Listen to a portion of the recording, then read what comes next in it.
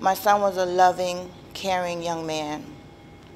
He loved his family, he loved his teammates, and this is heartbreaking right now. My take here, I would like to advocate on his behalf for mental health and our gun violence laws. I'm asking that the football world takes a stand and join us in this fight. Is there a certain moment or time where you miss him the most, and why that moment?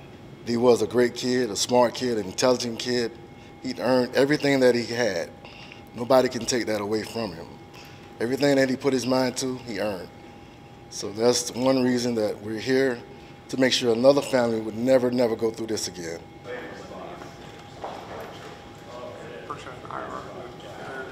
We need to change gun laws. Change them. We need more stipulations.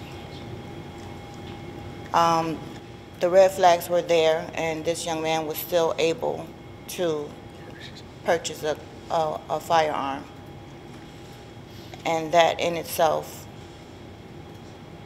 is a red flag for our nation. Memories that come to mind when you think of your son? Maybe now you're getting, unfortunately, more familiar with the arguments they've made. This loss is our loss. This loss is South Florida's loss. Deshaun Perry was a hero to young kids throughout Sunnyland Park, Richmond Heights. He was a kid who made it from their community, that not only made it because of football, but made it because of academics, made it because he loved something maybe as much as football, with the arts. He was going to graduate this spring. We all have lost, and we continue to lose if we don't do something about it.